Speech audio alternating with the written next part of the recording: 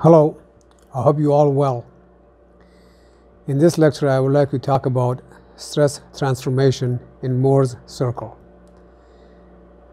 Before we get into it, let's review plane stress transformation. If you take a look at this girder on a bridge, and if we take a look at that, if we take out a cubic volume element of material that represents the state of the stress acting around the beam, the general state of the stress at that point is characterized by 6 normal and 6 shear stresses component. In real-world engineering practice, most loading are coplanar, and so the stresses these loading produce can be analyzed in a single plane or 2D dimension. When an element is in a plane stress in the XY plane, only the X and Y faces are subjected to stresses. The stress element which is a stress element, are a useful way really to represent the stresses acting on some point on a rigid body, and which are represented by a 2 normal stress component and 1 shear stress component acting on an element in the same plane.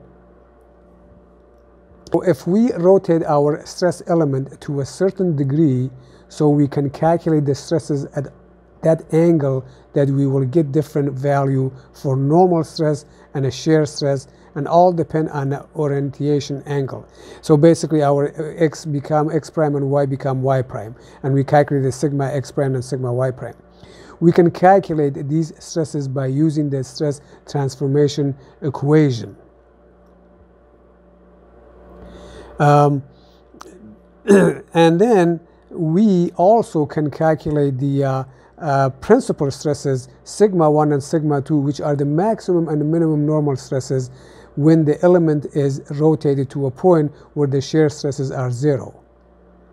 So we see a lot of formula right here to be calculated. However, can use Mohr's circle, which is developed by a German engineer, Otto Mohr.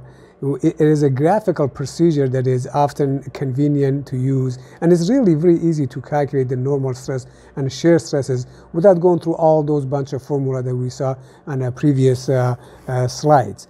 And how this will work is, in Mohr's circle, the coordinate system is based on a horizontal axis represent the normal stress sigma with positive to the right, and a vertical axis represent the shear stress tau with the positive downward. Now, to construct a circle, we need to know center of the circle and a couple of reference points on a circle. First, we can plot these reference points, like point A, which has a coordinate of sigma x and tau x and tau x, and then the center of the circle has a coordinate of a sigma x plus sigma y divided by 2 and 0.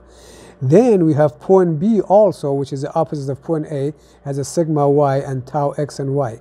All these coordinates that we need is on the stress element. These points represent the normal and the shear stress components on the element's right-hand vertical face and also on the top face of the element. And then we can connect these together, these points together, and we can begin drawing our circle. And now we know where the 2 reference point is and where the radius is. Where we have this, the radius of the circle basically represent the maximum shear stress. And also we can calculate radius either by graphically or using the equation. Now, where the circle intercept is sigma axis, we have sigma 1 and sigma 2, which we call those the principal stress, sigma 1 and sigma 2, and sigma 1 is being bigger than sigma 2, are the coordinate where the circle intersects the sigma axis. And these are the, could be our maximum and maximum stress. Once we have that, we can, based on you look into the triangle, we know the dimension of triangle is a simple geometry. Based on that triangle, and we can calculate the angle of theta. And you notice this is 2 theta. The reason is the 2 theta is because on a element itself, which you rotate, it's 1 theta, it's 90 degrees, but on a circle, the rotation is 2 theta. That's why we're going to use 2 theta. And also, counterclockwise rotation is positive. Now, let's go ahead and do an example to explain this in more detail. Okay, so let's do this problem. We have this stress element, and with the given information, and this information is 60 megapascal on shear and normal on one side, on the x side, and there's no normal stress on this one, so it's 0. On the y side, we have 80 megapascal and then shear stress. Now, one thing we want to do, and the question asked, there's a question on the board. Take a look at the question. One thing we want to do is first get our sign package ready, and that's tension is equal positive, compression is equal negative, and counterclockwise is also positive for rotation. All right, so now when we look at it, we have this force is compression. There's no, we're going to say, all right, there is nothing, sigma x is equal 0. They didn't give us that. And sigma y is right there, and that become minus 80 megapascal. And shear, of course, is we have on one side, the rotation is counterclockwise, so it's positive. So shear xy is 80. 60. That's what I meant. 60. So now, when we want to draw the circle, Mohr circle, we need a bunch of coordinates. We need the center, and we need a reference point A or B. Well, this information is given here to us. We can find those reference points, no problem. And those are, so let's say reference point A, excuse me, drop my marker. So let's say reference point A. Reference point A is right here on the x, we have 0. And then for the shear, we have clockwise. So that's a plus 60. All right, and then we have the center and B. Let's find B, and which be the upper on the y side. The B, it's going to be, we're going to have 80 is a compression minus 80. And then we have shear is clockwise, so minus 60. Normally, these two are opposite of each other anyway. Then let's find the center. Take a look at what we had on the board before. The center is usually sigma x plus sigma y divided by 2 and 0. And we have sigma x and sigma y divided by 2. That comes out to, let's write that down here, need some space. So we're going to say, okay, sigma x plus sigma y divided by 2, and that is, what was sigma x? 0, and plus minus, y was minus 80, and divide that by 2, and that comes out to minus 40. So now our center in the circle is going to be minus 40, and zip, 0. So now let's plug it in, see if we can find out what do we have. A. Now, when we have this coordinate, this is in this coordinate, this is sigma, normal stress, and this is tau, shear stress. It's different than Cartesian coordinate. First, we want to find out what our B's point out. That doesn't mean my center of my circle is right here. The center of the circle could be here, here, here, depend what are these coordinates going to fall into. So let's find point A. Point A is 0 and 60. So it's 0, and that's a 0 right here. And 60 is, this is positive down here, by the way, and this is positive this way here. We always know positive being up, but positive on the shear is down. So I got 10, 20, 30, 40, 50, 60, and this is my point A. Point A, which is 0, 60. All right, let's find point B, minus 80. That's on the x, so I got 20, 40, 60, 80. I think I did that right. Let me double check that.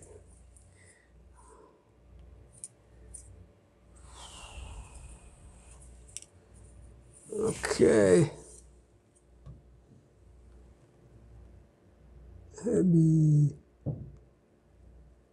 number 8 will be right here, actually. 80 is right there. Okay, this is 80 right here. And then we have 60. 20, 40, 60. I didn't do that. Let's do it. 60 is going to become right here. And then we're going to come in this way. So this is a point 60 right here. And oh boy, that's a big circle. So, let's find the center to minus 40. Minus 40 comes into 1, 2, 3, 4, something right here. Exactly. There we go.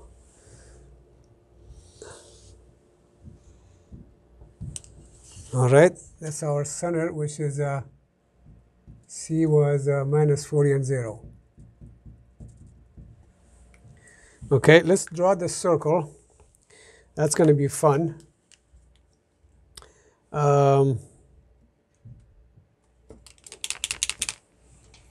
See if I can do that.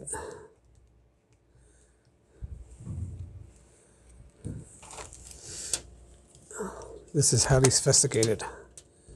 Oh. Okay, it took me a couple of tries to get the circle right. So here's the circle right there, and this is our center. But one thing we gotta notice for is the where the center of the circle is, and I'd like to do a straight line to show the center of the circle. So this is the center of our circle right here. There. And we know that distance right here, it's got to be 40. And how do we find that 40 to double check that's a 40? Graphically, we know it's 40. Otherwise, we can say, okay, that's the same as stress x minus stress y divided by 2. And now that's 40 from here to there.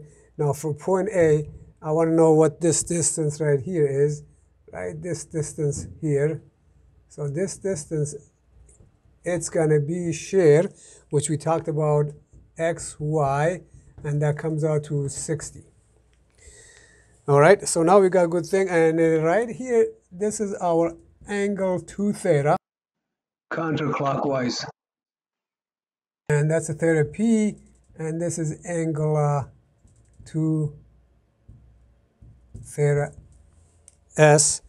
The reason it's 2 theta, because this block, when it rotates 1 theta, it's only 90 degrees. But when this is rotated, it's about 180 degrees. And that's why we have 2 times of the other one. It's theta. All right, so we got everything now. One thing we're going to find out right here, where we have this point, and this point are our principal stress. And let's call those sigma 2 and sigma 1. So this is sigma 2, and this is sigma 1. And we want to find out what these 2 points are. Well, there's a couple of ways we can solve sigma 1. But before doing anything, let's find the radius, what's the length of the radius is. Well, it's easy. If we take a look at this triangle right here, this triangle right here, okay, this triangle here, okay, right here, this triangle, okay, there you go. And this triangle we have, this is 40, and that's a 60. Using the Pythagorean theorem, we can find the radius, and the radius basically comes out to radius is equal, come on, you can do better than that, square root of, I don't like this anymore, fired, 60 squared plus 40 squared. And that should come out to, what do I have? 7211 megapascal. Okay, so we know this from here to here, this right here is maximum shear, and that's 72.11 megapascal. Okay, now we got that out of the way, and let's find this the principal stress, which the question was asking, sigma 1 and sigma 2. So sigma 1 is equal, right here we had the equation on the board, take a look at it. And sigma 1 and sigma 2 basically are sigma x plus sigma y divided by 2 plus or minus the radius. So say sigma 1 comes out to sigma x plus sigma y plus 2. We already did that, which way was down up here, minus 40. So we got minus 40, and then plus or minus r. So we're going to be plus this time, and r is 7211. 7211, so that comes out to 3211 megapascal, and sigma 2 is minus 40 plus r,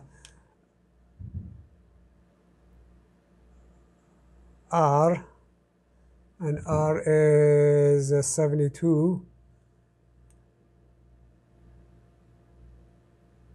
Wait a minute, that's minus r, so it's minus 72.11, so that comes out to minus 112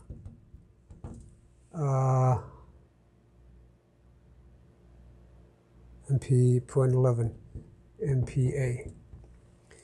Okay, so now we have these two stresses, and this is a maximum stress is equal to minus 112. And let's find the angle, tangent 2 theta. And we know tangent 2 theta, P is equal, so we got right here, this here. So this tangent is equal opposite divided by adjacent, so it's opposite is 60. And 60 divided by 40, and if we go ahead and we find out 2 theta p, it's going to come out to what do I have? I have it's in this page here, 5631, and so theta p comes out half of that, 28.1 something, 15, I see. Counterclockwise. And so what does it mean? Let's draw something here. This goes blue. So now we have our square block in its place.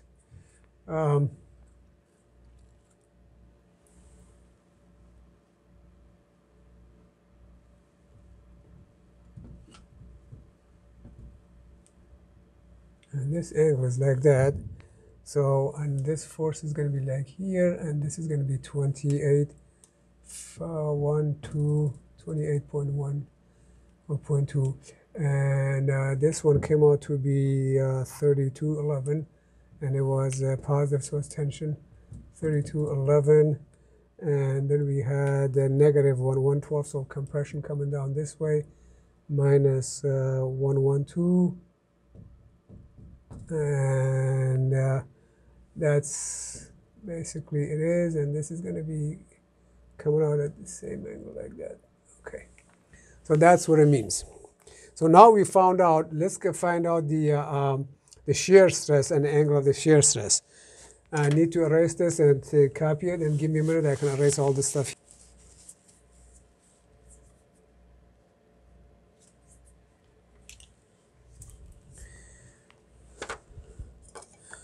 Okay, question B asks, question B asks what's the max in place shear stress, or max in place shear stress is where the radius going to end.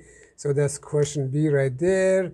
It's 72.11, and then which is basically radius. And now to find out the orientation of this angle, how are we going to find that? So we're going to say tangent of 2 theta s is equal, Now we have this side of the triangle, which is this one, basically totally opposite of the other side. So it's going to be, instead of 60 over 40, it's going to be 40 over 60 equal 40 over 60. And that means 2 theta comes out to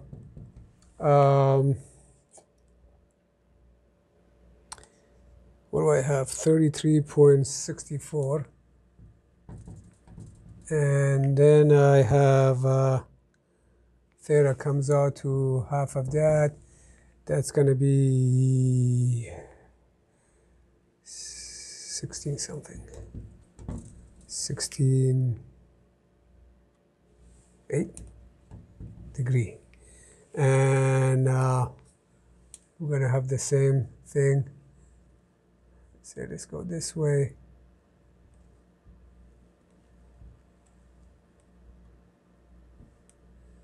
And we have this force here. We're going to have the shear force going this way. So straight angle being this way. And we had shear force this way. And I think this came out to 16.8. And we have right here 40 MPa.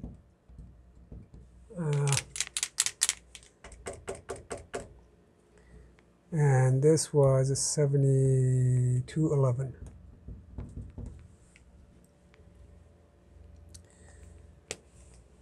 All right, so basically that's it. The important thing is when you have the stress element, this information gives you anything you need to draw the circle. One thing you have to remember, tension is positive, compression is negative, and counterclockwise is positive. And you can go ahead and figure out all your forces right here, all your coordinate, I mean. Once you have your coordinate, you can draw the circle and everything is easy from there. Have a good day. Take care. Be well.